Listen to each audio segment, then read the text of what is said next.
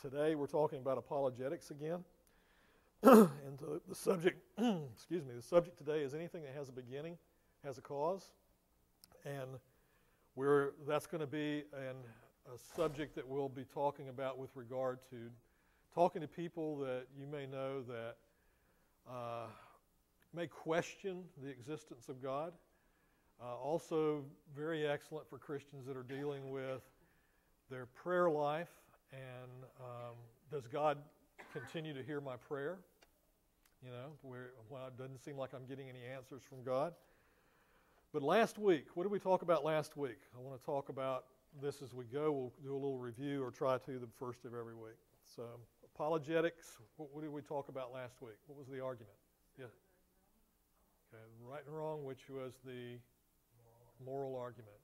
Okay, we made the argument that without a single being, call him God or call him whatever you will, because some atheists will not give you to call that entity God, but without a single being dictating the morality could not be a common factor, objective common factor in every human being, everywhere and at every time frame. There is an objective moral value that is within every human being, and we talked about the fact that that goes back to the Scripture, which we can't do in the argument, but we go back to the Scripture that we know that God has written the moral law upon the hearts of men. Cindy asked last time about Jeremiah 31. I couldn't remember the verse. It was verse 33 is where that comes from, Jeremiah 31:33. You'll also find in the New Testament the argument that God has written the moral law upon the hearts of men in Romans chapter 2 and verse 15, and in Hebrews chapter 10, verse 16. And we'll actually be talking about that a little bit more this morning during the worship hour. So that was the moral argument. We also talked about a couple other things that I'm going to skip through this if I can. Okay. Talked about the ontology or ontological argument. Ontology is just the study of being or beginnings. And so today I go back to this because the argument is everything that has a beginning has a cause. So this is a type of ontology talking about being and beginnings. The message in the sky we talked about last week, or we talked about Mount Rushmore. I don't think we talked about message in the sky, but here's that little example. You walk out the door today after church and you look up in the sky and you see the words written out, "Happy birthday, John." Looks like a cloud, but it says, "Happy birthday, John." Do you think that just kind of naturally happened in the clouds? Or what do you deduct from that? Somebody flew and wrote those words in the sky. It had a cause. It had a causal agent. It's not a natural formation. It had a cause. So this goes back to what we're talking about today. Teleology is just design, or the argument from design. It goes to purpose. If you look at design seems to always result in a purpose. And this is an argument for David O., intelligent design. Intelligent design, there's an intelligent designer. If there is a design in the universe, there's an intelligent designer. So that's, in other words, a cause. We talked about the I. So,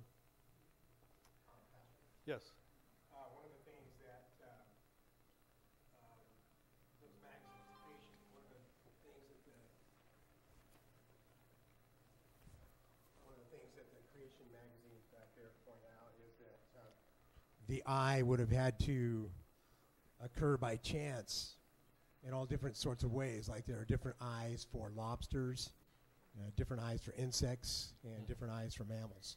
Yeah. So the eye would have had to occur by chance 3 different ways, at least 3 different ways. Yeah. Excellent point. Okay, so today we're going to look at a logical argument. And we talked about syllogisms. What was a syllogism? Remember last week? It's not a syllogism, it's a syllogism.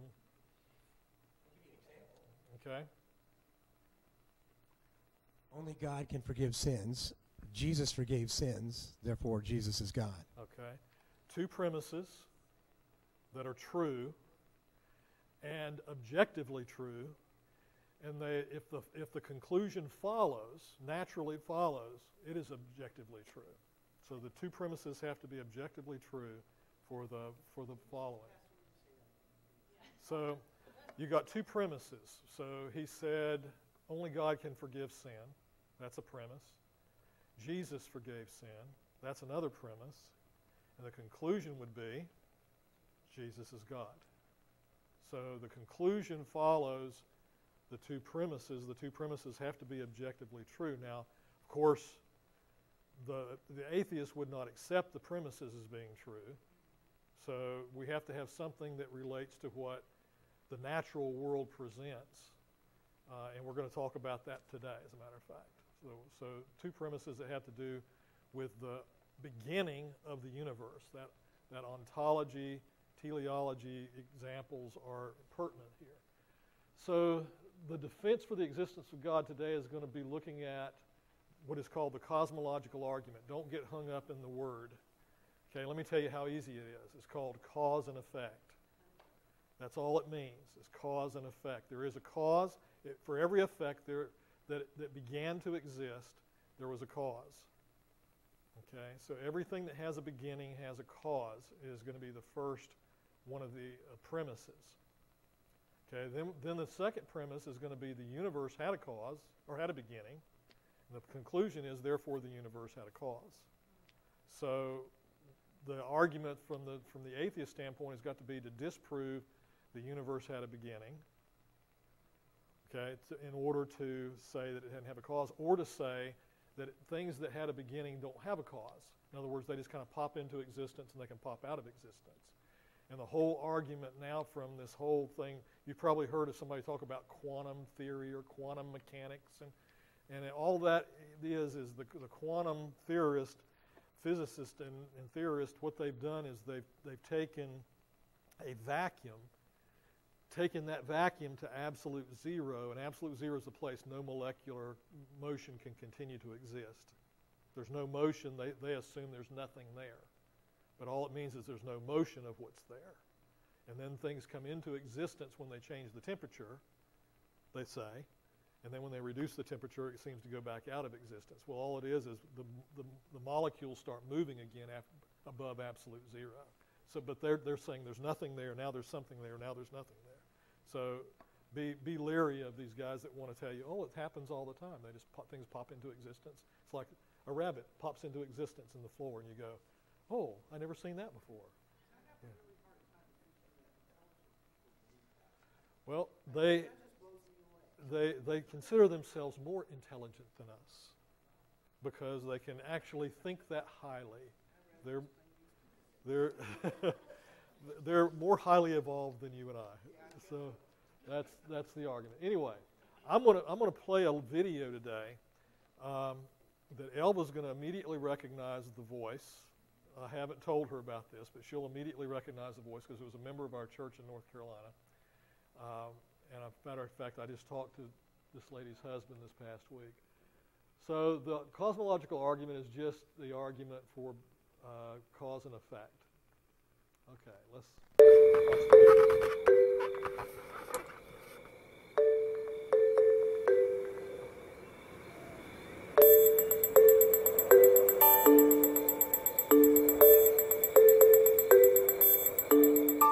Does God exist? Or is the material universe all that is, or ever was, or ever will be? One approach to answering this question is the cosmological argument. It goes like this. Whatever begins to exist has a cause. The universe began to exist, therefore, the universe has a cause. Is the first premise true? Let's consider. Believing that something can pop into existence without a cause is more of a stretch than believing in magic. At least with magic, you've got a hat and a magician. And if something can come into being from nothing, then why don't we see this happening all the time? No, everyday experience and scientific evidence confirm our first premise. If something begins to exist, it must have a cause. But what about our second premise? Did the universe begin, or has it always existed? Atheists have typically said that the universe has been here forever. The universe is just there, and that's all. First, let's consider the second law of thermodynamics. It tells us the universe is slowly running out of usable energy, and that's the point. If the universe had been here forever, it would have run out of usable energy by now. The second law points us to a universe that has a definite beginning. This is further confirmed by a series of remarkable scientific discoveries. In 1915, Albert Einstein presented his general theory of relativity. This allowed us, for the first time, to talk meaningfully about the past history of the universe. Next, Alexander Friedmann and George Lemaitre, each working with Einstein's equations, predicted that the universe is expanding. Then in 1929, Edwin Hubble measured the red shift in light from distant galaxies. This empirical evidence confirmed not only that the universe is expanding, but that it sprang into being from a single point in the finite past. It was a monumental discovery, almost beyond comprehension. However, not everyone is fond of a finite universe, so it wasn't long before alternative models popped into existence. But one by one, these models failed to stand the test of time. More recently, 3 leading cosmologists, Arvind Borde, Alan Guth, and Alexander Vilenkin, prove that any universe which has on average been expanding throughout its history cannot be eternal in the past, but must have an absolute beginning. This even applies to the multiverse, if there is such a thing. This means that scientists can no longer hide behind a past eternal universe. There is no escape. They have to face the problem of a cosmic beginning. Any adequate model must have a beginning, just like the standard model. It's quite plausible then that both premises of the argument are true. This means that the conclusion is also true. The universe has a cause. And since the universe can't cause itself, its cause must be beyond the space-time universe. It must be spaceless, timeless, immaterial, uncaused, and unimaginably powerful, much like God. The cosmological argument shows that, in fact, it is quite reasonable to believe that God does exist.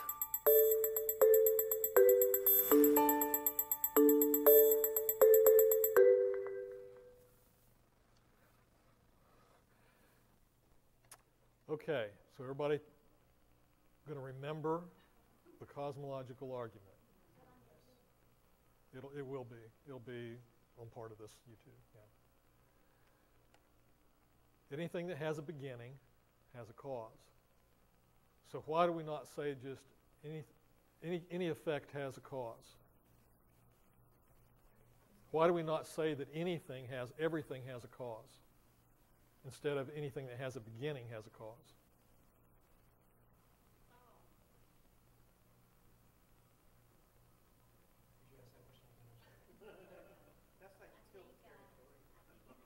Okay. Now, this is worth thinking about. It really is worth thinking about. What are you trying to prove? Okay. Yes, David.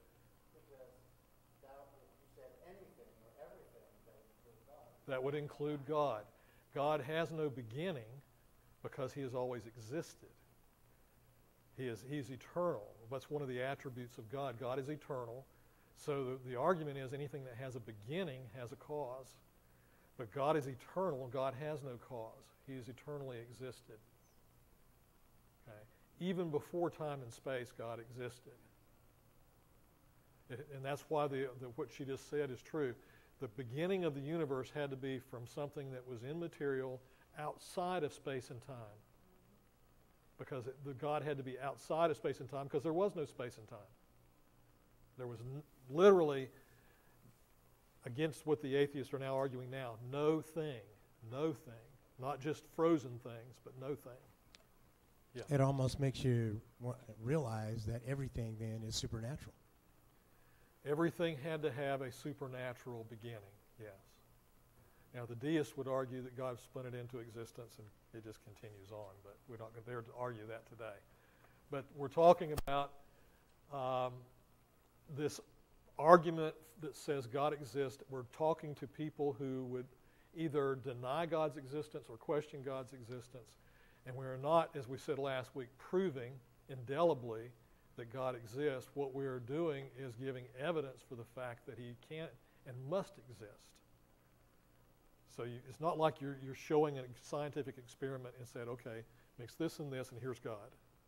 Okay, we're giving overwhelming empirical evidence that God exists. Yes. They said on the video that there was a finite point. Finite point in time. And that the universe is expanding out from that point. I've heard that the Milky Way is the center of that. Of the explosion. Could be, but there's another argument that we'll not be able to talk about today too. I call the androgynous principle that says that right after God created, he tweaked things, and it was sort of his fingerprint on things. So some scientists that would argue that, others would argue against it. But again, we're not here to talk about that today. But it did come from a single point. Now here is what the minds of those will do. I just want to show you the overwhelming trials that people will do and mental gymnastics that people will do that are, and you mentioned it here, Ruthie, that people are really striving to try to do everything they can to prove that God does not exist. When Einstein was working with this and showing that things had to be expanding in the universe and that the principle was that there was a beginning to the universe, all came out of his theory, second law of thermodynamics. Then Hubble proved later on that their single point existed, and that was theorized before that. But Einstein then tried to prove that what was that single point? Where did that point come from? And Einstein now put in his mathematical formula dividing by zero in order to eliminate that point, which he later said was a childish mistake. Even children are taught that you can't divide by zero. But he actually put it in a formula trying to get rid of that point in time. So that's the mental gymnastics that some atheists will go through to try to disprove the existence of God. Now, let's just go through some of this. Here's the argument again. Whatever begins to exist has a cause. The universe had a beginning, but at some point in time, when the atheists were arguing that the universe had always existed and there was no real evidence to the contrary, there were people who were running in the Christian community who were running from science. And I'm arguing now we need to run towards science. We need to run into the battlefield of archaeology.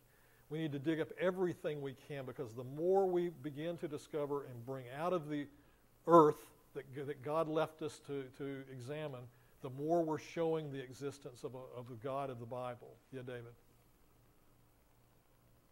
The microphone.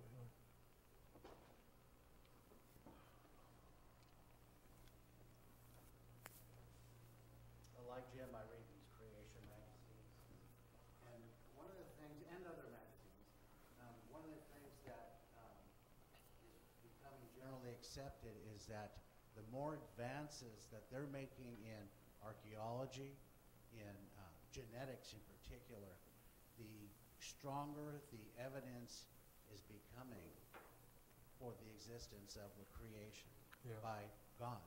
Yeah. And like you said, we as Christians and apologists should run towards science, because science is making our case over time.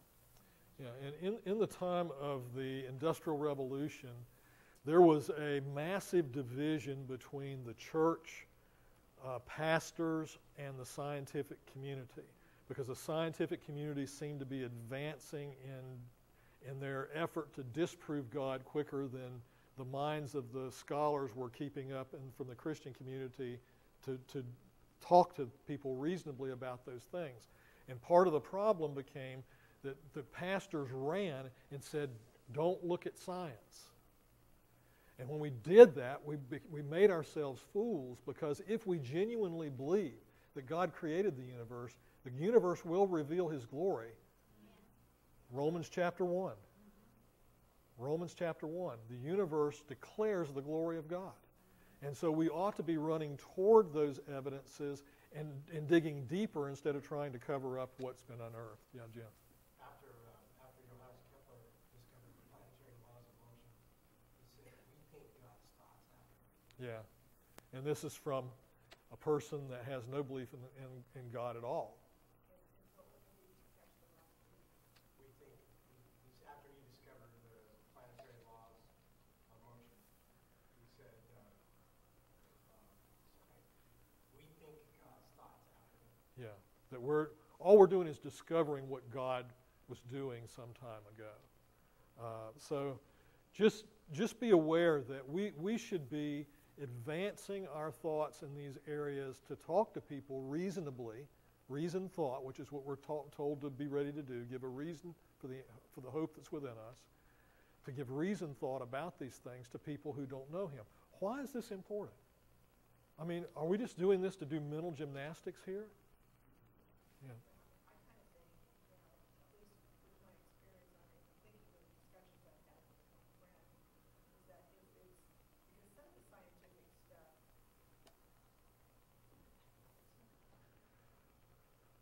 More than a one-liner, I can't remember it. Sorry. Some of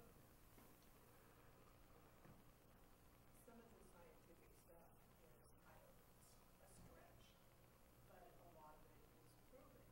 And if we're just going, no, don't confuse me with the facts, my mind is made up, we're just so foolish. And Yes. it's counterproductive to what we're trying to accomplish. And because none of us were there on day one. So, I mean, if we're going to do something other than just say, because the Bible says so, or take it on faith, that just doesn't cut it. And we need to be able to have actual facts. Yeah. And we can make this simple argument. This is not a complex argument. Complex arguments might have 10 or 12 premises before the conclusion. This is a very simple argument that every Christian should be able to have in their arsenal to talk to people who may not believe or question God's existence. And then you can start to have some reasoned thought with people. And this is the idea here is to argue toward the Bible rather than from the Bible. You argue from the Bible with believers or people that are close to that point.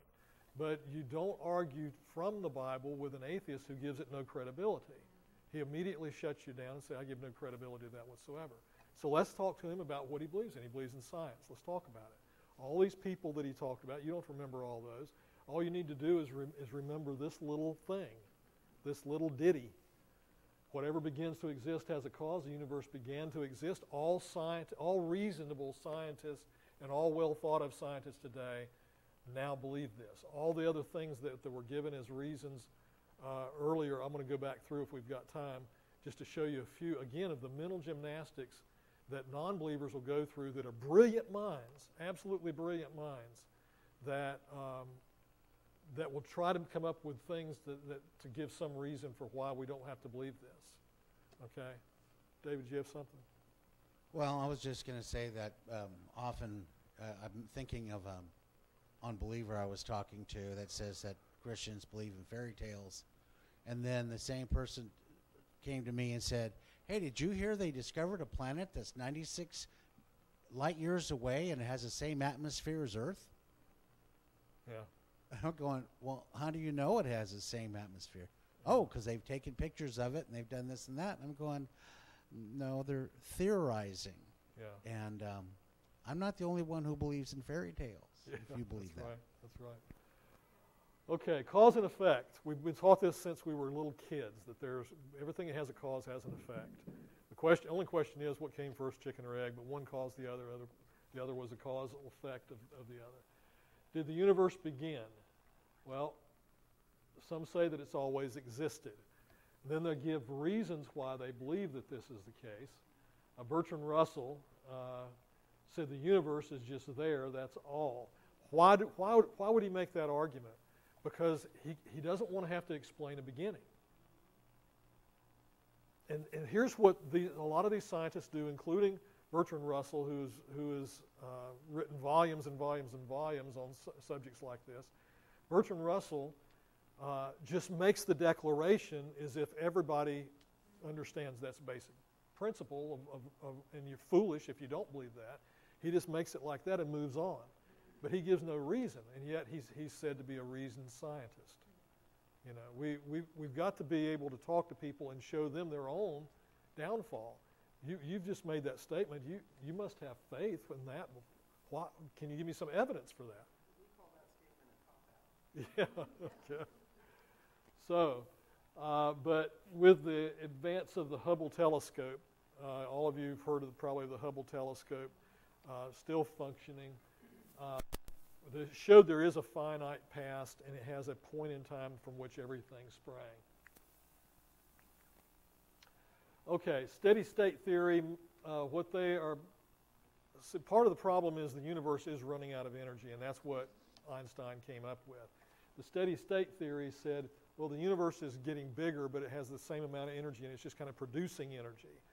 But that was disproved. Energy volume is going down over time. Oscillating model theory, that there's that the universe kind of popped into existence. It's going to go through this rotation, and it's going to come back down to a place that it will go out of existence and kind of bounce off of that and come back into existence and go back up again. Then there's one that's called a vacuum fluctuation. I'm not sure I even know enough about that to talk about it. But here, you recognize this guy right here? Stephen Hawking.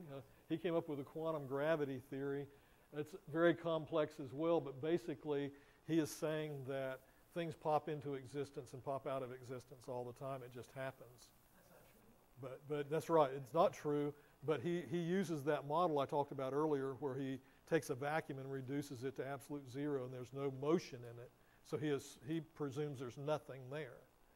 You warm it up a little bit, and the motion starts again. And it's just the fact that molecular motion can't happen at absolute zero or below. So, but he's saying, see, things exist, things don't exist, see, things exist. But now that's been disproven. So that's down the drain as well. So any universe which has on average been expanding throughout history cannot be eternal in the past, but must have an absolute beginning. That's coming from Alexander Blinken, who is no believer. He's saying, I don't understand it, but it had to have a beginning. And there had to be a causal agent to the beginning, but he doesn't explain it. He doesn't attempt to explain it. And that's where a lot of these guys get. They'll get to the place like this and they say, well, we have to admit this, but I'm not willing to give you a reason why this is true, or even a possibility why this is true. See, a lot of times as Christians, we think we've got to give an absolute answer as to why something's true. And many times all we have to do is give a possibility. This might be what God did then. This could be what God did then. I don't know, but there's at least two possibilities right there. You can see what I'm saying? But they offer no possibility. It had a beginning. There's no possibility of answering that. Multiverse. One guy came up with this idea of multiverses. Now tell me what's wrong with this. Put on your thinking caps here. There's a universe, and it spins a planet out and creates another universe. And then over time, that spins another planet out and creates another universe. And over time, that spins another planet out and it's called a multiverse. Well, what's wrong with that? What's wrong with that argument? Because they're showing something that might be true. Well, it just sort of begs the question, where did the first Wait, get this on. Yeah. it begs the question, it doesn't tell you where the first planet is. Exactly. You got to go back and say, well, where did the first one come from? You haven't had an eternal group of universes that have always existed. There had to be a first. If that's the truth, then where's the first? Multiverses are ridiculous. But again, an idea that somebody came up with to say, well, this could be what happened. Well, okay, as Jim said, where did the first universe come from? There still had to be a single point in time that it began. So scientists, here's another Lincoln, I didn't get all of his name up there. Scientists can no longer hide behind the past eternal. There is no escape. They have to face the problem of a cosmic beginning. So here's the argument again. Whatever begins to exist has a cause. I'm going to ask you to give me this next week, so I expect you to have this down pat, all right? Because this is not a complicated set of premises. Everything that has a beginning has a cause. The universe had a beginning. Therefore, the universe had a cause. Yep. Okay. You know the universe had a beginning. Okay, let's see. We're driving down the road, and we're going 65 miles an hour. Okay. We could figure out where we started from. Right? If we've not been going an hour, we're at 65 miles.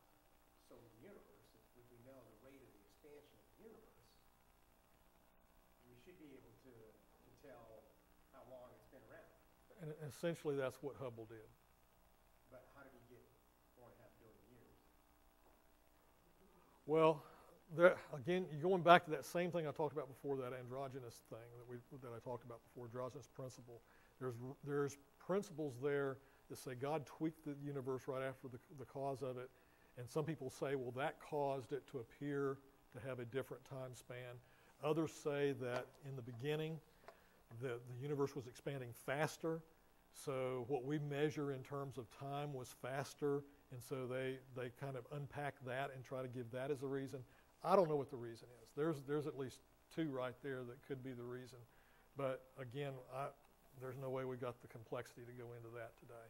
But it is, there are things there that would cause Hubble to look at it and say, well, this is this many billions of years old.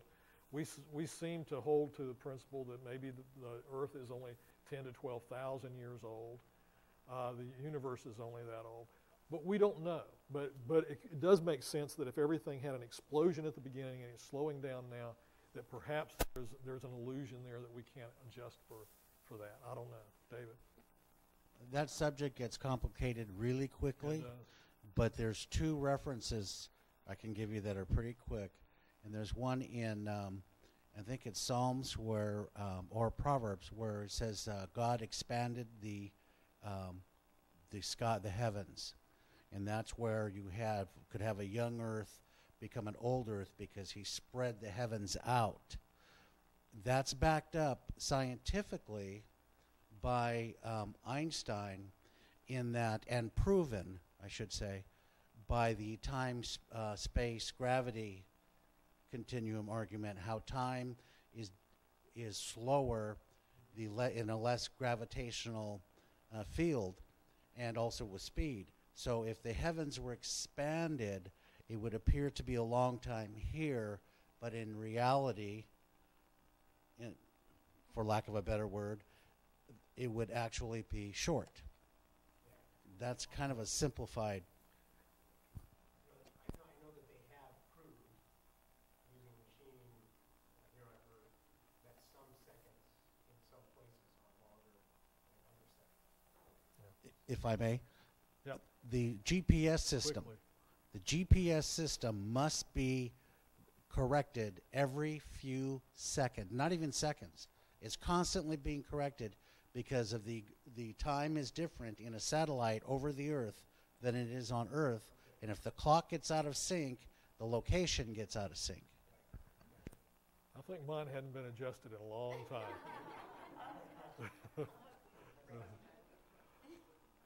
Okay, so here is the nature and attributes of what they say the causal agent of the universe must be. The causal agent of the universe must be spaceless. Why? Yeah, there wasn't any space. Prior to the creation, there was no space. He has to be timeless. Same thing.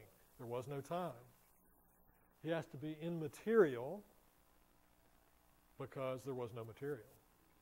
There was no matter. When we say nothing, we mean literally no thing. Nothing. Not like they are arguing that frozen from movement means nothing. It's just literally nothing. Had to be uncaused. Why?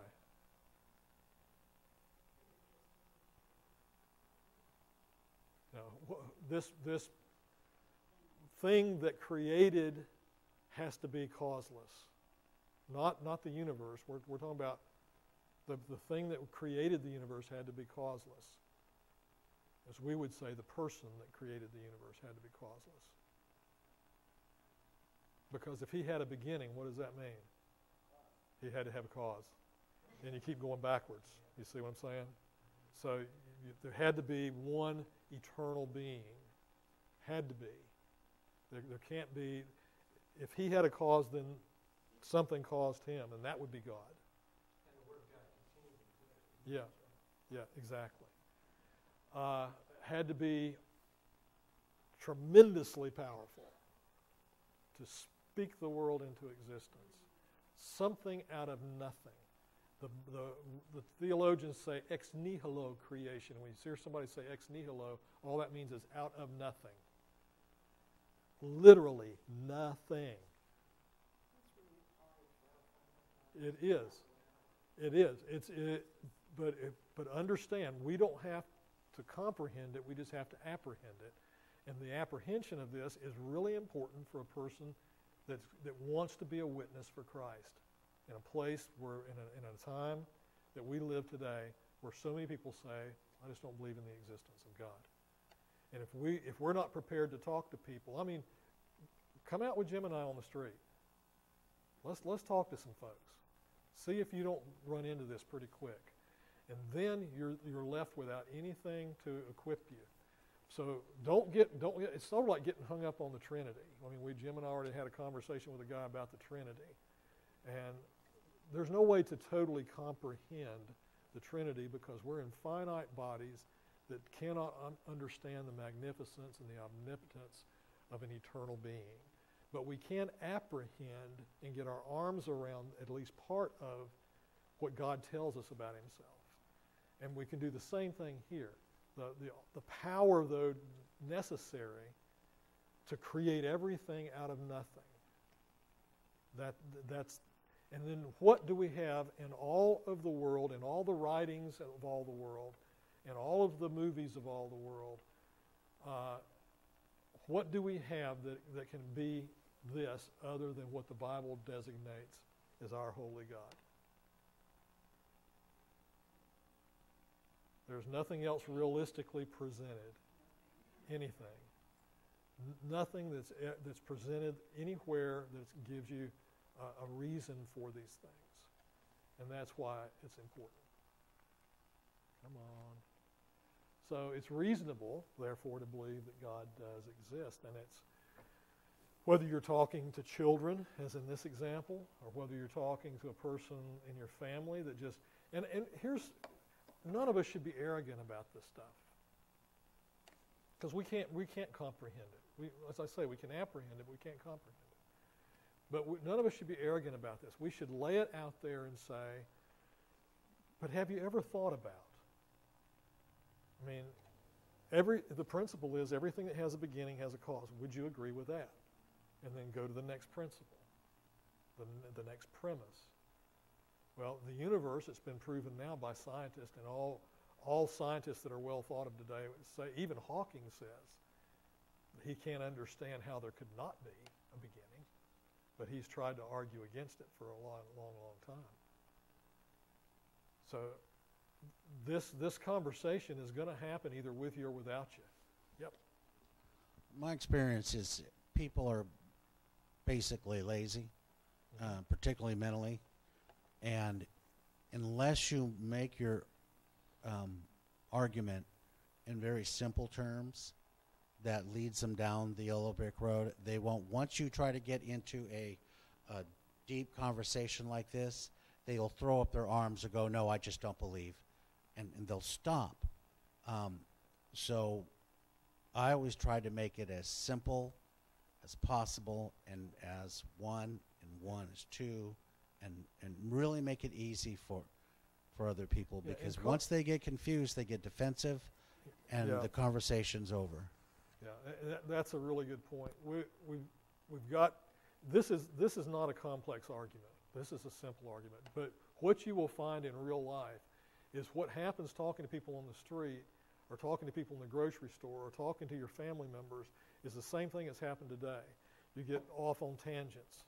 You can't run the tangents with people, because we'll say, well, what about the quantum mechanics of this thing? I mean, dark holes, and you know, and you go, let's bring it back to the question.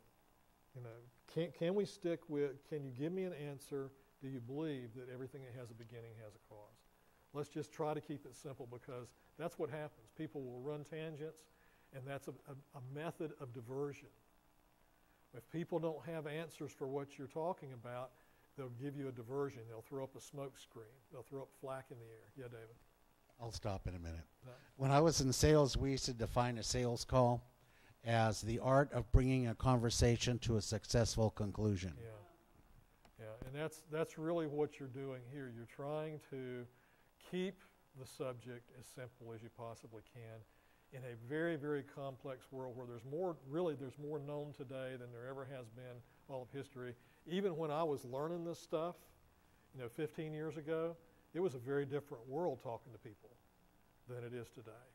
People will run tangents with you and throw up stuff. I mean, it's remarkable what they'll come up with, but you can see some of the things that brilliant people will try to do to escape the existence of God. We've talked about that today. Well, it's like a yo-yo. The universe is expanding, and then it gets to a certain point, and then it goes back down again, and it reaches the bottom, and it starts all over again, and then, and there's no evidence for that. What evidence is there for that? Well, there's not any, but it could be. Yeah, the evidence is that the universe, because of the second law of thermodynamics, is dying with heat death. Yeah. It's like, it would be like us coming back to life without any window Yeah. to bring us back. But our objective is to keep the argument, as David said, on the subject. Let's just keep trying to bring it back to the subject. So, somebody give me the cosmological argument. What is the argument for cause and effect? Everything that has a beginning has a cause. Okay, get your microphone. Everything that has a beginning has a cause. The universe has a beginning, Okay, and therefore the universe has a cause. okay. And the cause must be outside of space and time, immaterial, very powerful, uncaused. Could you show that slide one more time with the There you go. Spaceless, timeless, immaterial, uncaused, and powerful. Mighty, mighty powerful.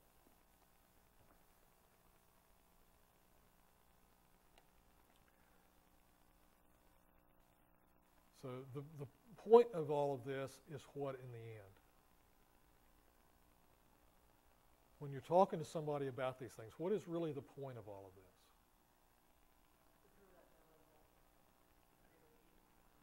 Okay, not prove that there is, but prove that there's evidence. Yeah, and go ahead.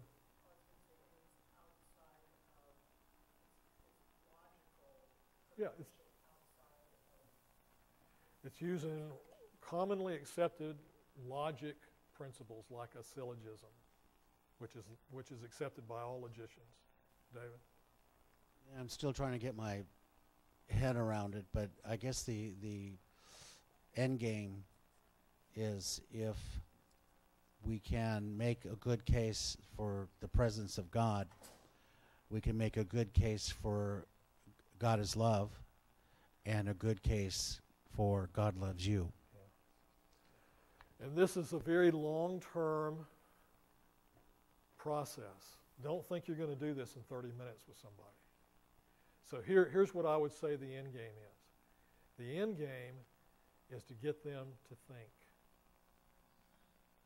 Just consider these things so that the next conversation, it's like when we left, Farron and I left that group of guys the other day, last Wednesday, we just left them with stuff to think about. And now we're going to go back in a couple of weeks and sit down and begin that conversation.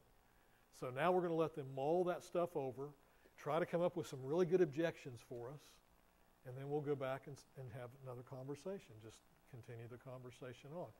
Leave them something else to think about and leave.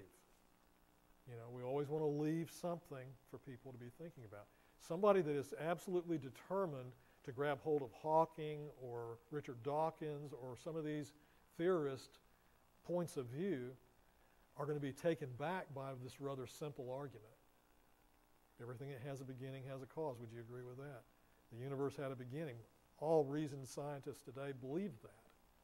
All well thought of scientists, and no scientist that holds any other principle today is very well thought of in the scientific community.